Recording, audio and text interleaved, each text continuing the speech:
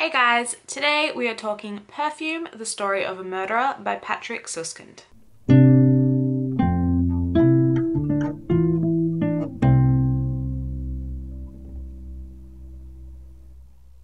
Perfume was originally published in 1985. And this was actually the book that you guys voted for me to read recently. I popped up a video with a few choices and Perfume was the winner, but thank you to everyone who voted on that video. I love hearing your guys' take on things and I will be definitely getting to the other books when I can. But I have to admit, after reading this, I am so glad that this was the book that won. I loved this thing. Now, Perfume is definitely not going to be everyone's cup of tea. It is a very dark, disturbing, visceral story. I had previously seen the 2001 film with Ben Whishaw, so I knew basically what to expect. And having read the book now, the book and film are quite similar. I did notice some differences, but I would have to rewatch the film now that I've read the book to really pick up on the differences. From my memory, the movie stayed relatively true, but I think there are some things that this book does that just can't be captured on film. So this book is set in 18th century France. Our protagonist, Jean-Baptiste Grenier, of course, pardon the pronunciation, I was probably completely off with that, but he is born into less than ideal circumstances. His mother was a fishmonger. She had had many pregnancies before, but all of them ended in either miscarriage or stillbirth. So when she gave birth to him at her actual fish stall, she simply gave birth to the child, cut him free of her and left him on the ground, assuming he would be dead. But of course, Jean-Baptiste was meant to live. He let out a gigantic cry.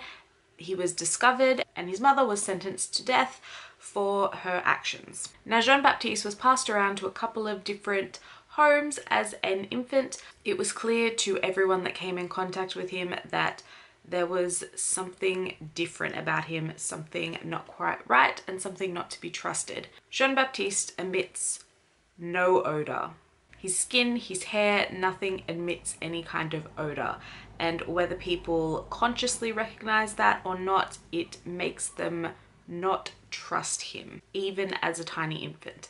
But along with the lack of scent that he emits, his actual sense of smell to himself, to be able to smell other things, is beyond any human comprehension. His nose, his olfactory senses are so incredibly heightened.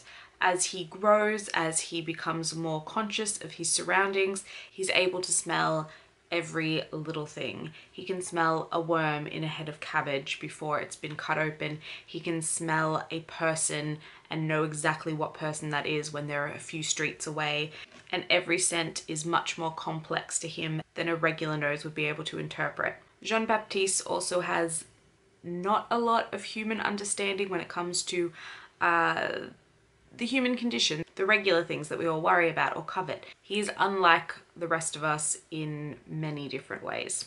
To Jean-Baptiste, scent is the be-all end-all of life. And until Jean-Baptiste is a young man, he thinks that all people are essentially despicable, partly because he's always been treated terribly, but also because all people to him smell rancid and disgusting, and men have a particular scent, women have a particular scent, each individual person has a particular scent, but none of them are good scents. Until he comes across a young lady who smells to him perfect. He follows her, he wants to remember every element of her scent, and he ends up strangling her to have more time to try and take in the memory of everything that she smells of. And thus begins the rest of the story. The descriptions in this book are beyond almost anything else I've ever read. I love the descriptions in this book. I love the language. It is just beautiful. Even when writing of truly disgusting and horrid, controversial subjects, the writing is just glorious. So much research must have gone into this book. All of the background information on actual perfumes. Jean-Baptiste ends up working for a perfumer and creating scents himself for many different reasons that I will not get into because it might spoil some of the plot a little. But I adored this book. Jean-Baptiste isn't always the most sympathetic of characters. I did find something likable about him, and he was just endlessly interesting and fascinating and wonderful to read about. Such a unique character. I don't think I've ever really read anything that I can compare it to. Really, really beautiful book, and the ending is beyond anything else. If you've seen the movie and were shocked by the ending, which unless you've been spoiled, you will be shocked by the ending because it just comes out of nowhere. It's very similar in the book. They didn't completely change the ending in the movie and make it something much more ostentatious. It is actually in the book.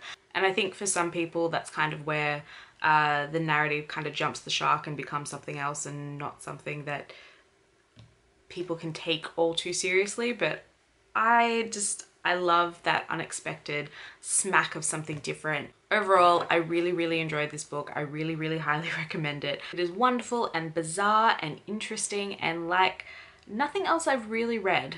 Definitely one to check out if you've been curious. So that's it, guys. Those were my brief thoughts on Perfume, the story of a murderer. I will be definitely checking out other things from Patrick Suskind because while this narrative is unique to me and something that I really enjoyed reading about, his writing is what made this for me. So I definitely want to see what else he's done. So thank you all for watching. I hope you enjoyed this. If you have read Perfume, I would love to know what you thought of it. And if you've read anything else by Patrick Suskind, I'd love to know your experiences with that as well. I hope you're all well, and I will see you guys soon.